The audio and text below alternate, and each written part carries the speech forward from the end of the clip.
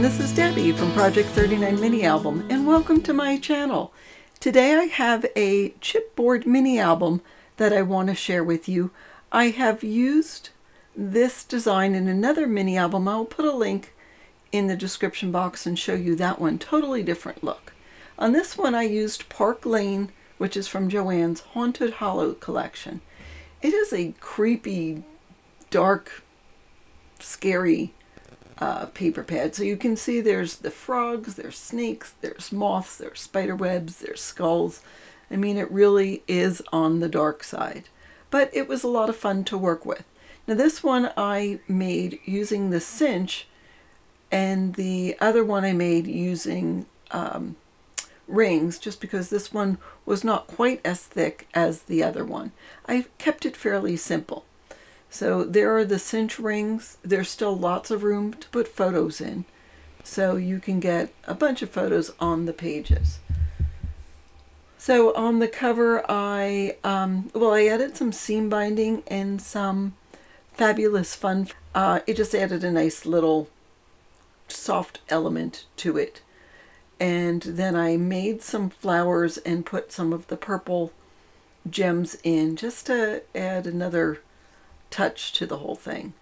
The cover, as you can see, there's the frog on the cover, and I layered it with a little green from the paper and then black from my cardstock. And I did cut out by hand these castle elements to it. The whole feel of this is dark and creepy and really spooky. In fact, there was a page or two that I didn't even want to use. So in the beginning I added some photo mats. So these are for 4x6 photos. I love the frogs on this page, but I covered it up and then decided, well, I'll use some frogs on the other side. Now these frogs are open, so you still can slip your photos into that photo mat. And then the photo mat here is of course made with frogs, and this frog is open. I fussy cut the frogs from the paper. They are absolutely gorgeous frogs. I loved them. So some of the pages are chipboard. This one I used heavy-duty cardstock. There is a photo mat here. It's open, so you can add a photo in there that says, obviously, beware of giant spiders. I used some paper from my stash and just inked it a little bit to match with the paper. You can probably see the muted spider webs on this bluish tone paper. And these spider webs I cut from the collection. You can see that they have sort of a shiny embossed look to them. So I'm still using a couple of photo mats, but later on in the book I don't.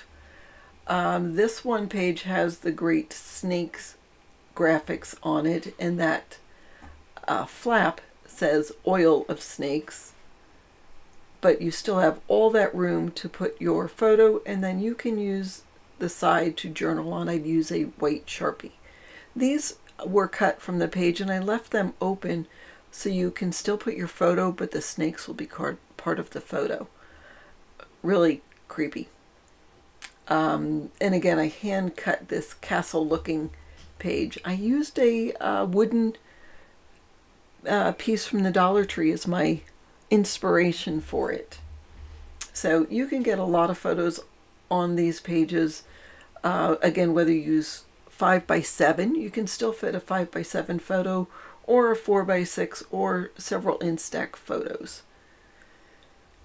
I left this page alone, just still liked the creepy element to it and just thought your photos would add a neat touch. Love the spider and the leaves here. I mean, those are just leaves from a pretty potted plant, but yet done in those tones, it really made it creepy.